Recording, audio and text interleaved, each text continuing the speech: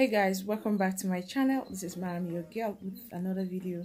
Guys, I am back here like I never left. I know most of you out there will say to yourself that do I need a sunburn facial cream?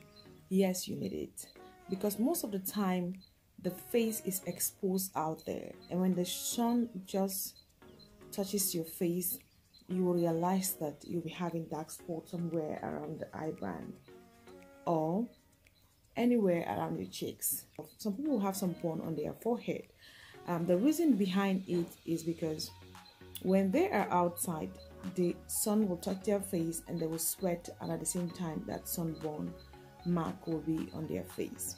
So most especially when you walk under the sun, try to be using your sunburn facial cream to avoid your skin being damaged. Do you know you can apply sunburn facial cream on your neck?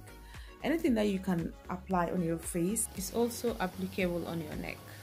So whenever you are applying your sunburn facial cream, try to include your neck.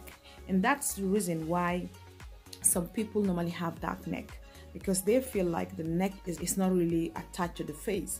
Always consider that the neck is also very, very important whenever you are taking care of your body. Don't forget about it. It's very, very important if you really want to have a good skin. No matter how you scrub, no matter how you exfoliate your skin or exfoliate your face, you will still remain with your dark spots.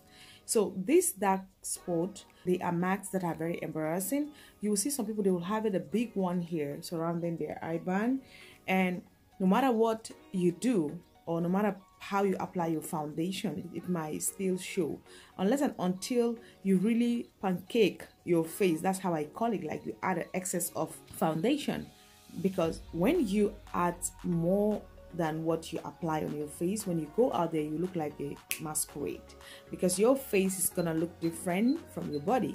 So the only thing to avoid pancaking your face is try to be using your sunburn facial cream.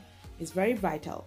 I'm the kind of person who doesn't really care about sunburn facial cream before, but when I got to know the use and the benefit of it, I have changed the game, because that was the mentality I had.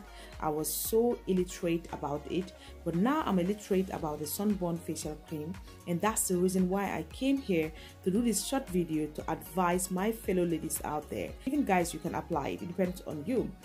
Most of the time when guys are doing those kind of things, they will say, you are just like a woman.